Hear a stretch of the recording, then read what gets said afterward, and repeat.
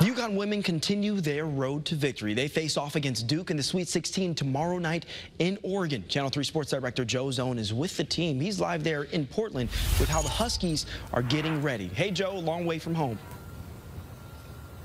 Yeah, that's a 3-hour time difference. In fact, it's mid-afternoon here in Portland.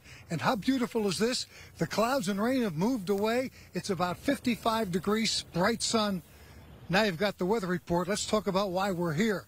The UConn women. Today was media day, a chance for all of the teams to get out on the court, have some practice, and then, of course, press conferences, which just ended. It shows you that late day start and how quickly you got to turn stuff around. And, of course, how quick can you get it turned around when you've got a game tomorrow night? Who are they playing? Duke. How did Duke get here? Well, Duke, they beat Ohio State, the team that took UConn out of this thing last year. Here's something else. They have 6 teams in common. That's right. Look at who Duke and UConn played this year at the same time. You got North Carolina, you got North Carolina State, South Carolina, Louisville, Notre Dame, Syracuse. Both teams have played them, but does that commonality have any effect on how you get ready for the game tomorrow? I think their style of play is very different than our style of play.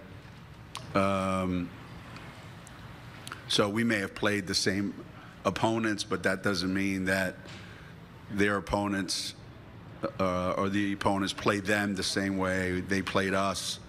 I think more than common opponents, you know, you look for stylistically maybe teams that do similar things that you do to see how they play, you know, against them. So it's a little quiet right now outside the Motor Center, but there are 2 games played here tonight. The women play tomorrow night, UConn women, 4 games, 6, and then we're going to have a championship game here on Monday night.